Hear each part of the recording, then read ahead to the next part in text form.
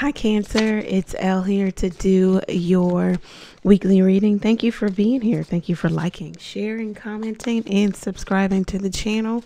It means a lot. Please continue to do so. All links are below if you need to get in contact with me. Let's get into it. Thank you, God, for blessing Cancer with a clear, concise message from you. Let's see what's happening for you this week, Cancer. What do the cards want to tell Cancer this week? Oh gosh. Okay.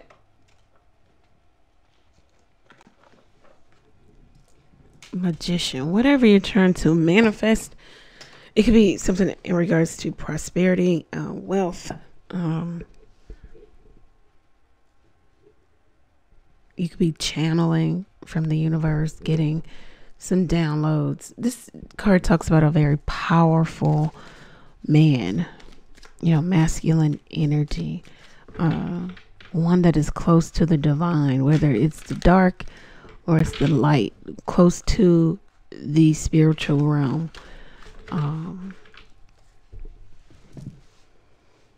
Let's see what this is all about. Somebody's trying to use their words wisely, trying to figure out what to say. The magician governs speaking or speech, how to put something together eloquently or accurately.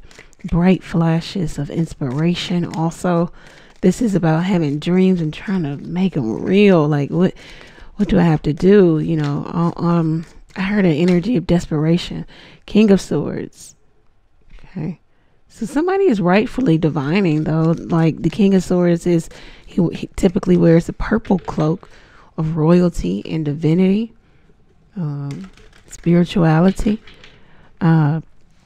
You may be getting some knowledge. Okay, you have the favor of the lords and the kings. You're the king right under the emperor, so maybe embarking on some strategy. This is a lot of masculine energy. This could be even surrounding maybe your sexuality, or someone's sexuality. This could be a same-sex relationship too. What's going on here? Nine of Swords. So not being able to cope with, dealing with, thinking about something over and over.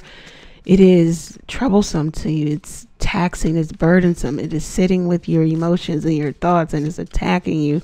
It's the restless nights. It's the night worker. It's your shift being off, or your sleeping pattern being off, or something like that. This could even be pain, physical pain in your body. This could be pain in your mind. This is being overly dramatic, or just not being able to cope with. This is replaying an event, a thought, a conversation, something over and over.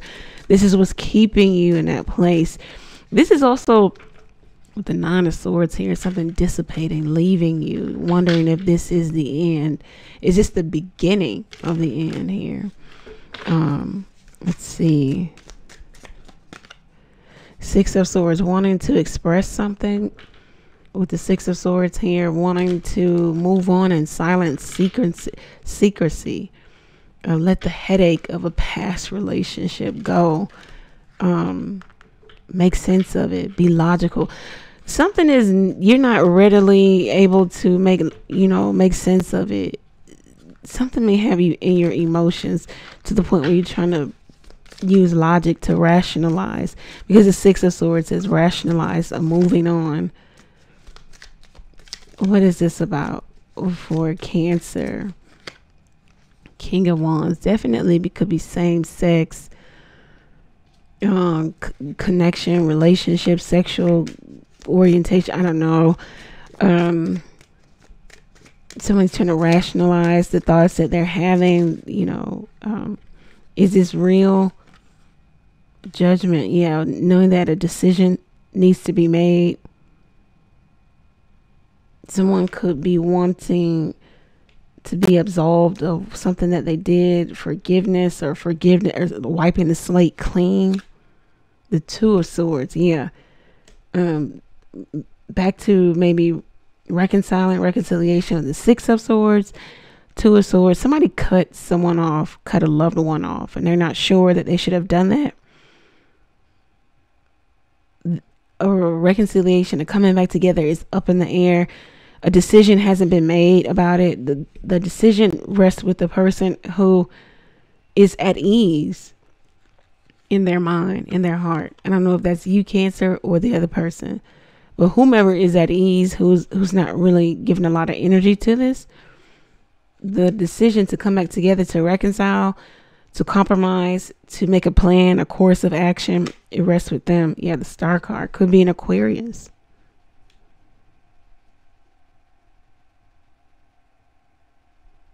Forgiveness, coming back together, you know, releasing, relinquishing, getting on the right path, letting go of the baggage, you know, baggage from previous relationships. Somebody's like, somebody wants to come back together with a particular person, but if this is not same sex, then you both are in king energy, right? So let's think of medieval times. Two kings are at odds, or, you know, with one another. Two kingdoms are at odds with one another. How are we going to solve that? Most times that spells war. You know, ego is taking a front seat here. You and your person could be in your ego. Neither one of you wants to concede or give in to the other or make the first move or compromise. It has to be some type of adverse, or the other side of the energy has to be masculine, feminine. It doesn't mean that it has to be a man and a woman, but it just has to be that energy of yin yang. And we got two yang here, I believe. So neither one of you are letting in, you know, neither one of you giving in. It's just like something's at a stalemate. There are no cards of action. Yeah, Ten of Wands. Somebody's on to something great, or somebody's trying to do something big or do something great, or someone's trying to just maintain. Someone could have been taken for granted in this connection here also. It could have been a karmic, stuck, toxic connection that needs to transform with the Ten of Wands. It needs to kind of dissipate. Energy never dies. It just transmutes or transforms into something else. You had the Three of Swords. Somebody took the other for granted because there was another party involved here. There was something else or someone else or other people, or communicating with other people, or letting the third party stir up trouble, you know, not, you know, creating boundaries. Someone initiated maybe a third party, initiated a third energy also with the Three of Swords. Let's see. Yeah, 9 with the change here. Someone's packing up, moving. Either packing up, physically moving, or trying to move on from, you know, maybe some lovers.